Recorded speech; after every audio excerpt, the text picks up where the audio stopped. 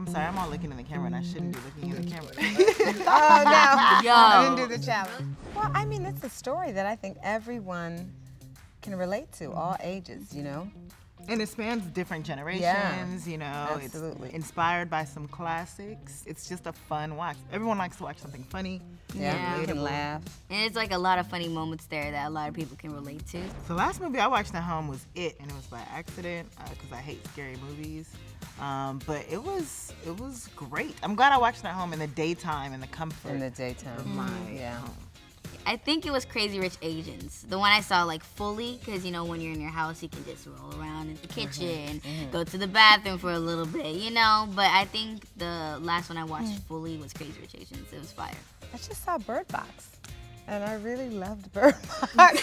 I was so into it. I was like, oh, I had heard about it, but I didn't have time to watch it. And then finally I was like, oh, I gotta see Bird Box. Everybody's been talking about this. And gotta say, it was really good. It was really good.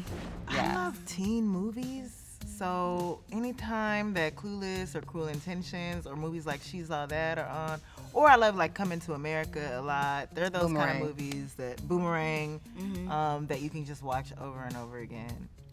Probably Black Panther and all the Marvel movies, but definitely Black Panther. And I'm not saying that because I'm black. It's just, it's a great film. So, yeah. I like old, like romantic comedies. So I will watch like When Harry Met Sally, Sleepless in Seattle. I guess I love Nora Ephron too. Heartburn. But my favorite probably is Overboard. I think I've seen Overboard like 35 times because it's so crazy. I love Goldie Hawn too. She's pretty great. I need a blanket because I like to be cozy. Oh yeah. I mean, snacks are essential. I love to order food. I love to order in. Yeah. My snacks are meals. Yeah, I was about to say food. Yeah, just food. Literally, I love dinner and a movie. Yeah. At home is the best thing ever. If I order some like Jamaican food or, you know, that's just I'm in. Oh my God, that sounds so exciting. like some good food, like a blanket and a blanket. I mean, that is. Yeah. And my phone, because you gotta have your phone. I need to like. Sometimes when I'm watching a movie, I like to see what other people think about it in the past. So I'll be on like, you know, a website looking at. I just don't want to have to get up. So I just like to put the phone here so that I don't have to. Yeah. Basically the same thing that they said, just my 3 like snacks, blankets, my phone of course, because I like to look at the cast and what they have done. You know? Yeah, that too. When you're like, what were they in? Yeah, you gotta check that. Yeah.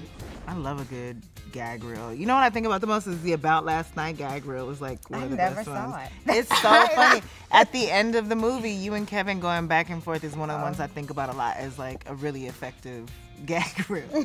And director's commentary. Yeah, I do like director's commentary too. That's dope too. I like to see that in animation too, like what they've thought about it and like the editing process of it. I like animation, like cartoons.